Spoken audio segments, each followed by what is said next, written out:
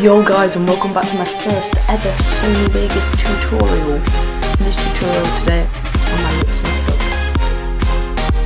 In this tutorial today, I'll be showing you how to use green screen effects in the Sony Vegas Pro 14.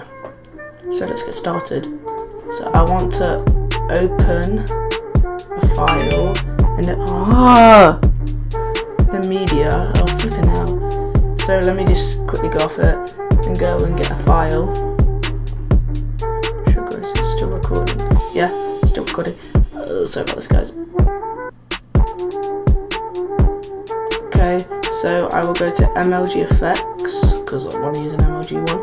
Go to video, and I'll maybe no, it's not. I'm gonna use this effect.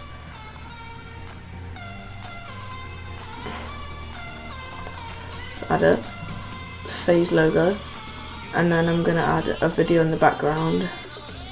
Doesn't matter what video, just have this thing,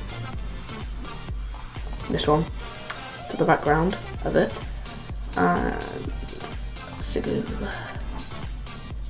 just trim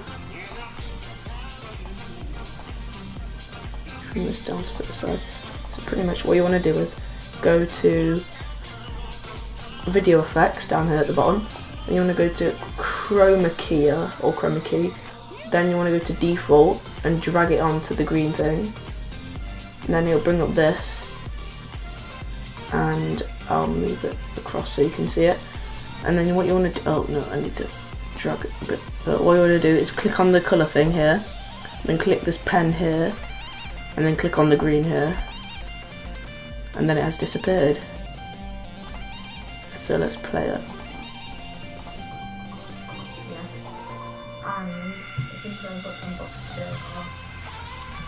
See? It has, oh my lord, my phone.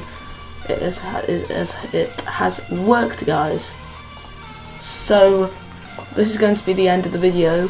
See you later on today in another Sony Vegas Pro 14 tutorial. So bye guys.